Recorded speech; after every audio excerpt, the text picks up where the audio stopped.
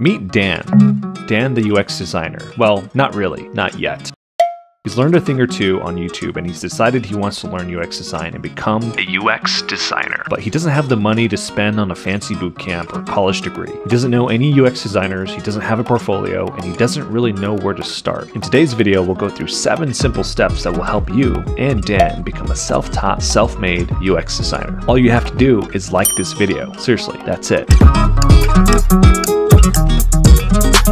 So before we get started, we gotta define what being self-taught means. It means learning through your own initiatives rather than through formal instruction or training. You will ultimately decide how, when, and what you learn. And to be honest, being self-taught can be kind of risky. You can simply end up wasting tons of time watching random YouTube videos like this one. But hopefully in this video, I'll guide you on the right path so you won't waste much time. All right, so step 1, informational interviews with UX or product designers. When I say informational interviews, I mean an informal conversation you have with someone to learn about their career, their background, and ultimately build a relationship with them. The goal is not to ask for a job or an opportunity to work at their company. The goal is to know what you don't know, or in other words, to begin understanding what you need to learn to become a successful UX or product designer, and that's half the battle. Imagine talking to a senior product designer at your dream company. Imagine learning the exact skill set needed to work as a UX designer at that company specifically. Imagine getting the inside scoop on the interviewing process. But most importantly, imagine building a friendship with this senior product designer. When you look back at your career, the most important thing is not the projects or the companies that you've worked at, but the human beings that you've connected with and all the users, aka people, that you've helped through your work. This by far is one of the most important steps of your self-taught journey because these relationships only compound over time. Start this as early as you can, but I know what you're thinking. I don't know anyone who's a UX or product designer. Who am I going to interview? Well, not yet. Check this out. I'm about to share a LinkedIn outreach template that has helped me connect and build relationships with product designers at Google, TikTok, Twitter, and more. On LinkedIn, I searched for a product designer, filtered for people, then filtered by some sort of mutual connection that I can mention in a message. For me, I searched for anyone who went to my university, San Jose State University, but this can be different for you. Then I clicked on as many profiles as I could, especially at companies I'd love to work for. Then I connected, added a note that said something along the lines of, "Hey, first name, I'm glad to see a fellow SJSU alumni at current company. I'm super impressed by your career journey and I'd love to learn more about your experience at current company. I'm trying to learn from the best. Let me know if you would be open for a 15 to 30 minute chat sometime next week. Cheers, Andres." Can this message be refined? Yes, but it's a start and it's worked wonders for me so far, and I hope this template works for you, so use it wisely. Also, if you're Latino like me, there are awesome websites like latinxwhodesign.com, so go out there and build those relationships. Step 2,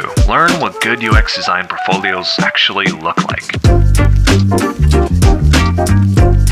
It's important that when you learn UX design that you understand the end result of your work. So by reverse engineering UX design portfolios from designers who work at your favorite companies, you'll understand exactly what you're working towards. Similar to step 1, you can search for UX or product designers at your favorite company, and they usually have their portfolios available on their profiles. I would open them up, then save or bookmark them for later. This will come in handy when it's time to build your own portfolio. But what does a good UX design portfolio even look like? That's a great question. Maybe for another video. But here are some quick qualities of a good UX portfolio that I've personally seen. A strong outline of user research, a validated problem statement, clear outline of the specific contribution made by that designer, an explanation of why certain design decisions were made, an outline of limitations and project challenges, sharing what went wrong during the project, sharing what went right, user testing and user surveys, and finally, business impact, outcomes. How did your designs help the business?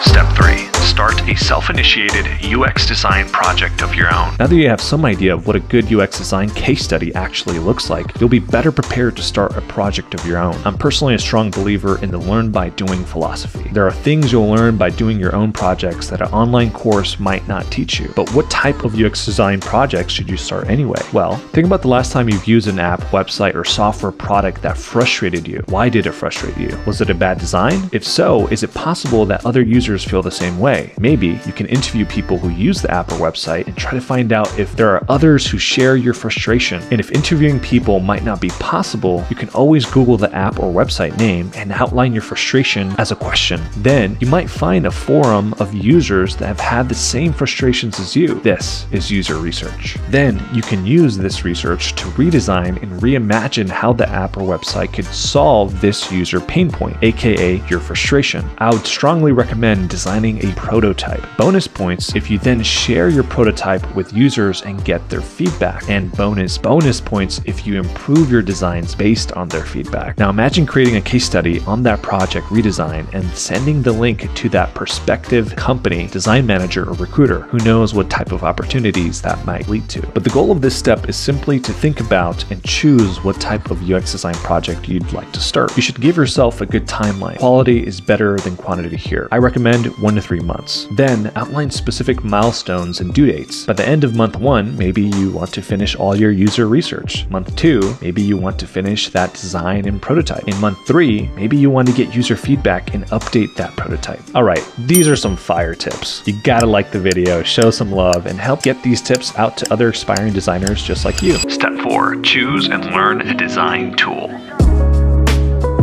Now that you've connected with some UX or product designers and you've chosen a UX design project to start, you're ready to make a decision on what design tool you'd like to use. I personally use Adobe XD, however, I've heard great things about Figma. Either way, as a UX or product designer, you're going to have to learn many tools, and so the tool is not as important as the design thinking. Don't overthink this. If you're a current UX or product designer though, I'd love to hear from you. Are you Team Adobe or Team Figma? Let me know. Step 5, find and save UX design resources. It's important to start building your library of UX design resources as soon as possible. This will speed up your workflows and save you so much time long term. So here are some resources to get you started. Apple's Human Interface Guidelines. Apple sets a great standard for how software should work. They have a beautifully organized guide to help you design better on mobile. Don't sleep on this one. Google's Material Design. Google also has a great guide for how software should work. If you're designing for Android applications specifically, you'll want to read this one. Page Flows.